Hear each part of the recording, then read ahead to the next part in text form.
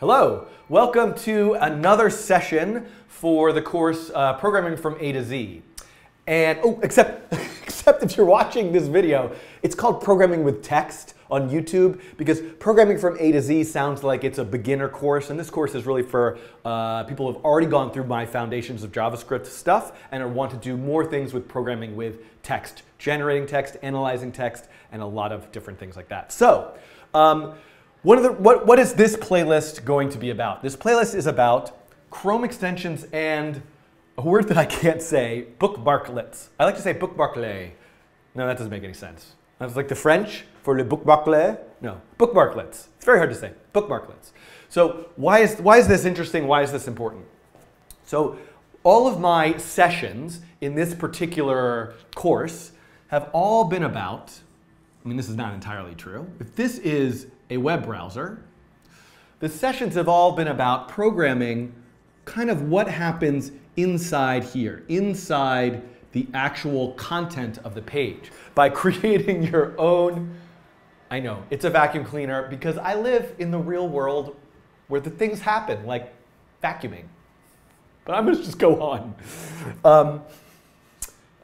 Sometimes my mind lives in its own universe, though, which hopefully makes these videos somewhat watchable, or not. Anyway, so this is what we've been focusing on. And maybe you make an HTML file and a JavaScript file, all sorts of things to make things happen in here.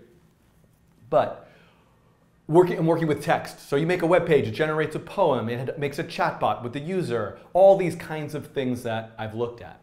Analyzes text that a user typed in.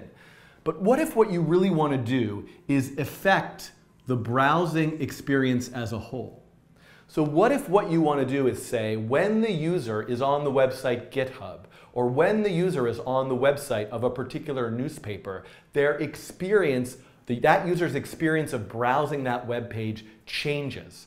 Now, this is typically done, and so a way to do this is with two different things. One is called a bookmarklet, which is a way of creating a simple bookmark button that can live up here, that can run some JavaScript code to alter and change your view of the current web page you're on. The other is called a Chrome extension. Now, you can imagine here the reason one limitation of me making this tutorial video is that it is a Chrome extension. It is only for the browser Chrome. But it allows you to essentially make, if you think about Chrome like you might think about your phone, you could develop an app for your phone to alter your experience of using your phone. A Chrome extension is like an app for the web browser, Chrome itself, that allows you to alter the behavior of the browser beyond just what's happening in the page. So you can add interface elements, you can know about what people are typing into the address bar, you can create a page that shows up whenever somebody has new tab, you could know that somebody said new tab, you could pop up a timer whenever a user is on some sort of like social media website to tell them you only have 5 more minutes to look at this website and then close the tab for them. Anything you could do to alter, subvert, change the browsing experience. Now this exists as a business model because companies can make Chrome extensions to offer you a coupon or I don't know, have a chat pop-up that offers to give you help on that page. I use a Chrome extension called TubeBuddy, which I'm now by accident promoting, which gives me extra features to see how to manipulate and know my stats and all this sort of stuff while I'm browsing YouTube.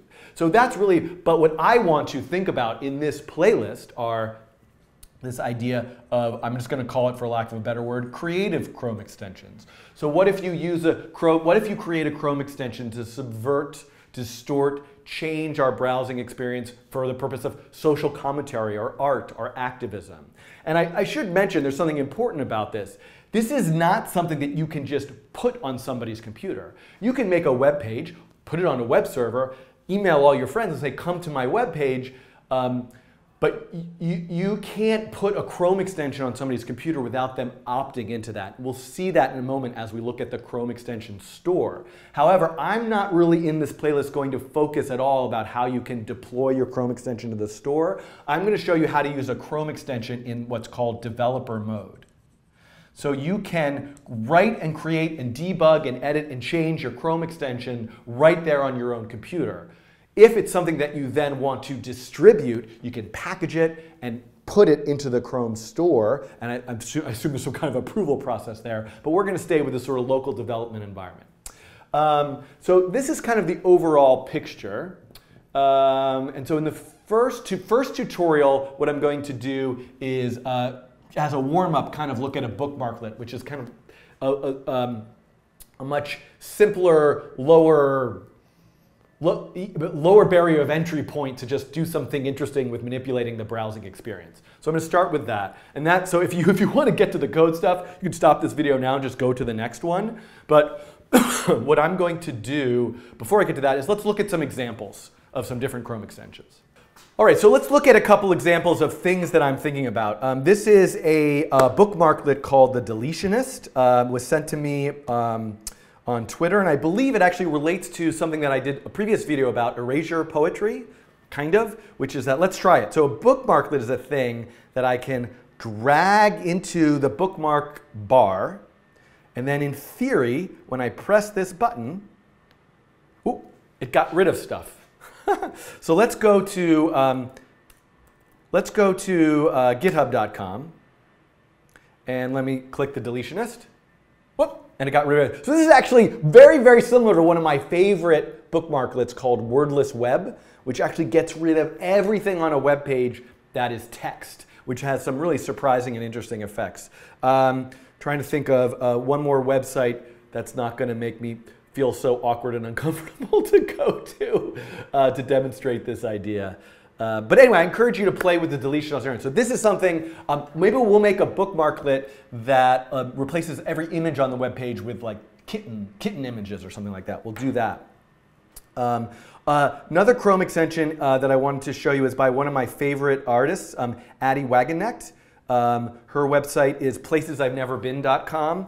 This is a Chrome extension that she created called Girls versus Git. I'll just read to you what it does. Every username on GitHub is replaced with a generic female username. Every gravatar is replaced with a gravatar of a woman or female typed image.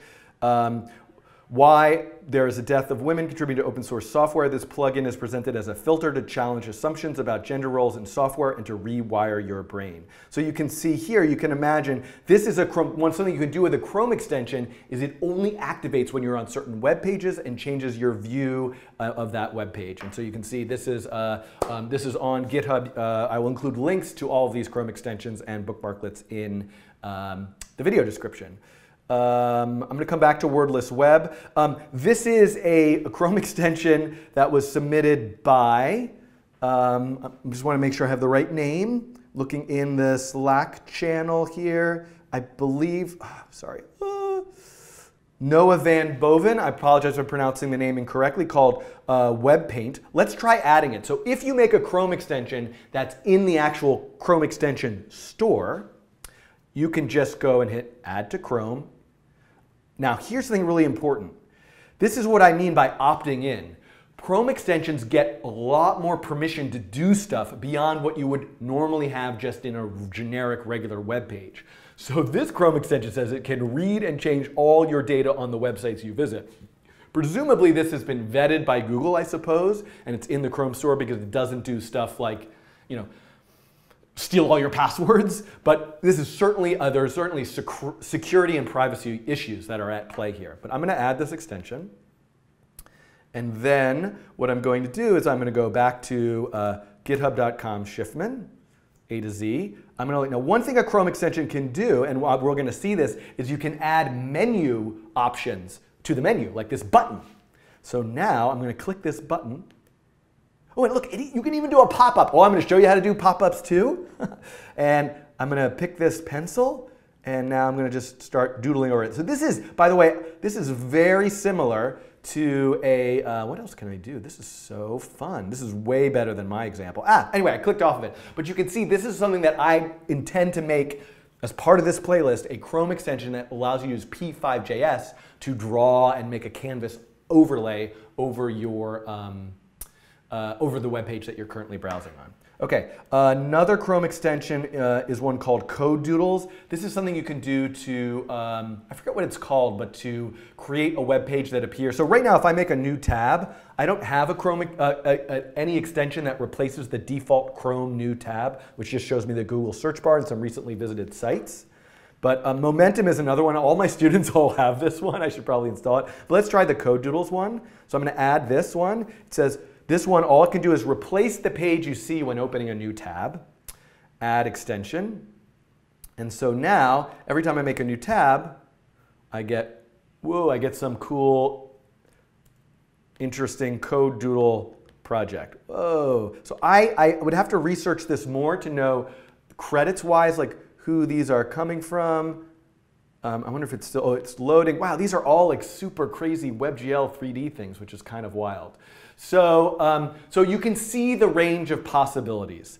This is a Chrome extension by Melanie Hoff called Decodelia. And I don't know if I pronounced that correctly. It's a Chrome extension and glasses set that uses basic principles of color theory to render your browser's content visible only with the use of red tinted glasses. So you can see here, I can't see what's going on here, but if I happen to have the red tinted glasses, so I could essentially, if I'm in a coffee shop and I didn't want anybody to see what I'm doing, I could wear my glasses and use my computer without anyone being able to see. And this is probably a nice video summary. Melanie is an alum of both the School for Poetic Computation and ITP, the graduate program where I teach. So I encourage you to check out this wonderful Chrome extension. I just want to see if there's a, right? So, so you can search for some like things on your own. So this is obviously a kind of like an art project, but it actually does work. I've seen it. It's great. But I also wanted to mention Wordless Web, which is one of my favorite projects, very similar to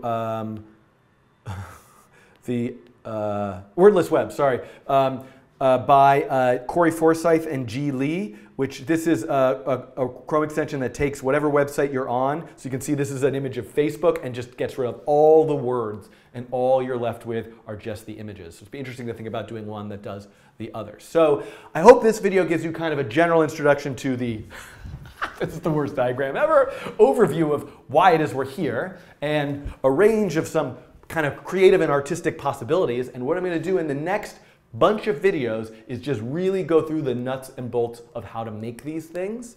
And then at some point, hopefully towards the end, I'll do a couple coding challenges to make some quirky Chrome extension or bookmarklet projects. Okay, thanks for watching, and I'll see you maybe in the next video.